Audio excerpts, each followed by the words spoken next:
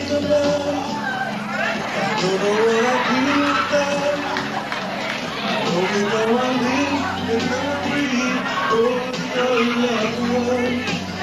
Baby, you came to me in my time of need, and I needed you. You were there for me, baby. Your love for you. In one time for you. It's because of you I was able to give my heart again. You give me someone to love, someone to touch, someone to hold, someone to know, someone to love, someone to touch, someone to hold, someone to know.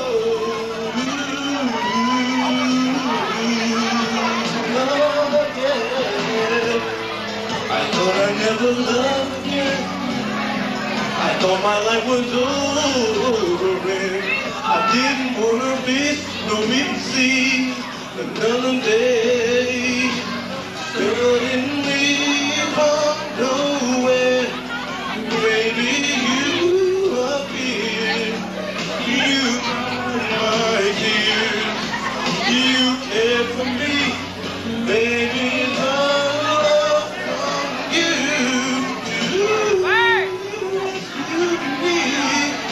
Because of you, I was able to fall in love again. You give me someone. Oh,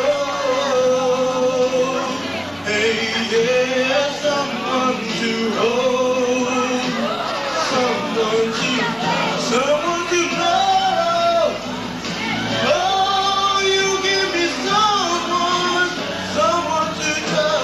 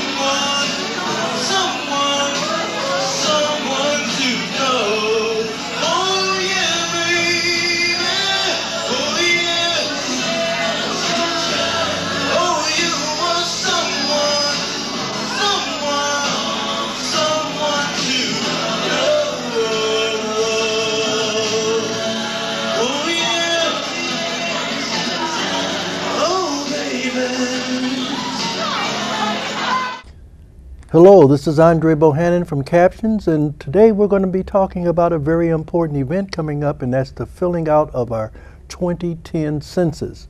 I have with me, to help guide me through it, Shannon Tetchy from the City of Peoria.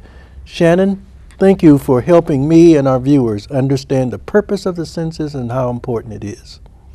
When will the census be taken and how will it be taken? The census forms will be sent out the middle of March. You'll receive it by mail the middle of March, and they're due back the beginning of April. Census Day is April 1st, so we're encouraging all residents to return their census questionnaire by April 1st. And what does the census help tell federal government? The census is very important. Community organizations use census data when they're writing grants.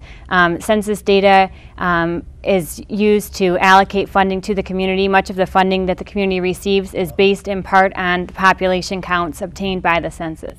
So it probably affects the number of schools we have and all of the services, as well as receiving money to benefit our citizens. Right, and as well as where new businesses might locate and schools might be located is based on census population counts. Okay, well today we're going to kind of do the exercise. Okay.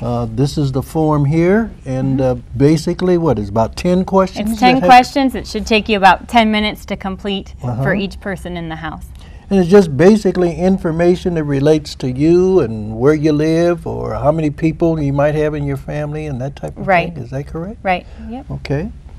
So the first question is asking how many people were living or staying in this home, apartment, or mobile home on April 1st. Okay. So just put down the number? Right. Okay. Next. And then were there any additional persons that you didn't count on question 1 that were staying here? And if there was, you would indicate whether they were children, relatives, and so on. Okay, number 3. And then it asks if it's a house, apartment, or mobile home, if it's renter or owner occupied. So you indicate whether it's an owner occupied or a renter occupied. Very good. And then they want to know your telephone number if you have one. Right, and the reason that they ask the telephone number is so that they can follow up if there's any questions that were not completed or they need to clarify any of the responses. That's the only reason they ask for the phone number. So it's important to include that in case they need to follow up with you. All right.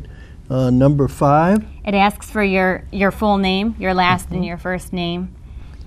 And then question 6 asks your gender. And gender means what? Whether you're male or female. Male or female, okay. Which sex are you? All right. 7. And then it asks your age and date of birth. All right. So you include that there. All right. And then question 8 asks whether the person completing the form is of Hispanic, Latino, or Spanish origin. All right. Question 9 asks for the person's race. And race would be whether you're white or African American or that type of thing. All right, and the last question? And the last question asks if the person sometimes lives or stays somewhere else. And what would that mean? So if they use this to kind of clarify, because if somebody is maybe doesn't have permanent housing and they're staying with you, and you might think it's temporary, but they've been at your house for 7 months of the year, they should be included on your census form. So they maybe live or stay somewhere else a couple of the months, but they've been at your home the majority of the time. So you should count them on question 1 for the number of people staying there. But if you didn't, this is used to clarify. And also, I guess, as relates to the person, if I'm reading this right, whoever's filling out the form, they also want to know if sometime during the year you stay other places, like whether you're in college or in the military or even jail or prison or that type of thing, a nursing home. Right, and it's important to note that if you have people in your family that are away at college, they're counted at college, so you won't include them on your census form. If somebody's in a nursing home or in jail, they're counted as part of the group quarters enumeration, so they're counted at that institution, so you wouldn't include them on your form either. Okay. So basically there's just 10 simple questions, and as we've done it, it's been less than 10 minutes in a sense to do. So we are asking people to be sure to fill out the form, and if by chance they don't receive a form in the mail, what happens? Is there some kind of a follow-up? Is there people knocking at doors, or would a person call somebody to let them know they don't have a form, or what? The best thing for the person to do if they don't receive a form is to visit a questionnaire assistance center or a Be Counted center, and those are going to be set up throughout the community. We'll have the list available soon of where those locations will be. The person can go to that location and they can pick up a form, and they still return it by mail just as if they had received it at their home. But it is very important. Just like I emphasized, it's important to make your vote count. It's even just as important to make yourself count so that we know how many people are in each area, in each community, in each state, and in the nation. Right. And based on that, money is received and needs are identified, whether you need more roads, more hospitals, more schools, and that type of a thing. Right, and the Census Bureau estimates that for every person that's not counted, the community stands to lose $300 to $1,000 per person each year for the next 10 years. So at minimum, we would stand to lose $300 per person. Okay.